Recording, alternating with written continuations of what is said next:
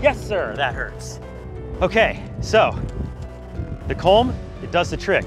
But let's be honest, if you're out here hiking the Sonoran Desert, pretty good chance you don't have a large tooth comb in your kit. But what you might have is something like this. The Brave Wilderness team never leaves home without a good multi-tool, and I highly recommend you do the same. So you want to open 2 points of contact, just like the comb, wiggle it in there. See how I have good purchase? Ah, that hurts. 1, 2, 3. Ga! Ga!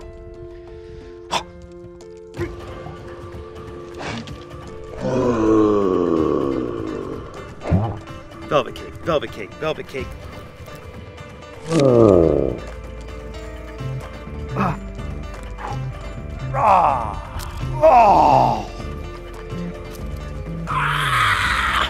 Okay, I think I need to get this one off. This is a good opportunity for me to show you yet another technique. Corey, sticks please.